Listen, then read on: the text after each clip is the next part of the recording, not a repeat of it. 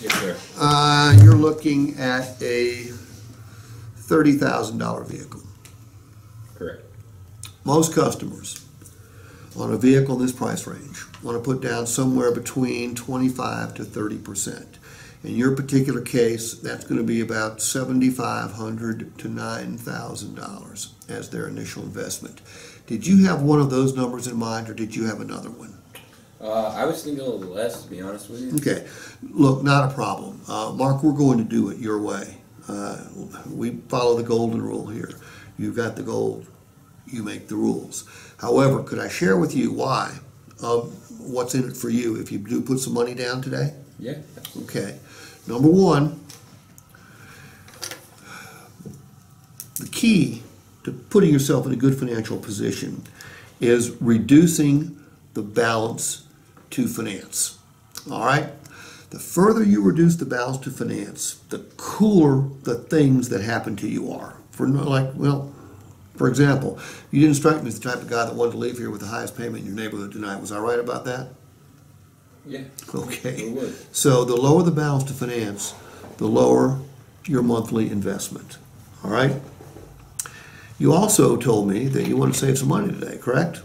Yeah, who wouldn't? The smaller the balance to finance, the fewer the finance charges you pay, regardless of who finances the vehicle. Again, one of our lenders, one of your lenders, or Aunt Millie.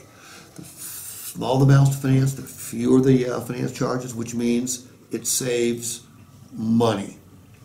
And when you reduce the balance to finance, Mark, you have the option to do something most people don't have the option to do. And that's the option to shorten the term. Because when you shorten the term, you further reduce the amount of the finance charges you pay, which saves you money yet again. And you also gain some freedom.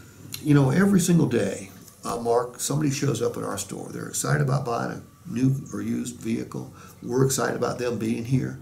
And a couple hours later, they leave frustrated. We're frustrated. And the reason we're all frustrated is because of negative equity.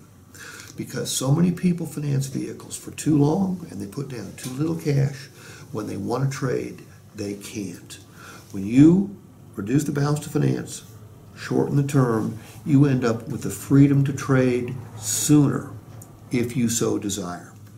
And lastly, when you reduce the balance to finance, shorten the term, by putting down cash, you get to the dream payment faster. You know what the dream payment is, don't you? Sure. It's no payment at all.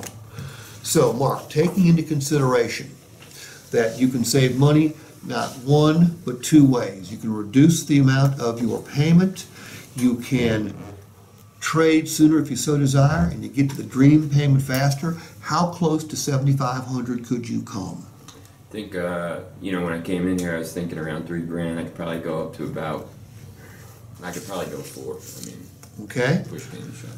That's a good start. Now, taxes are $500. Other fees are about another $500. Could you put down another $1,000 in order to take care of those? Because most people don't want to finance the taxes.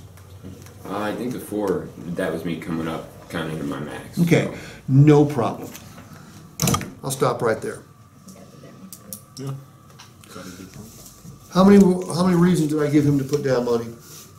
7. 7 reasons to put down money. Ask me for cash, I'm going to tell you I don't want to put down any cash. Okay? I think I've got $50 with me. I'd like to keep it all. But give me good reasons to give you $50. Give me a return on my investment, because isn't that what this is? Mm-hmm. Save money a couple different ways. I'll give you my $50.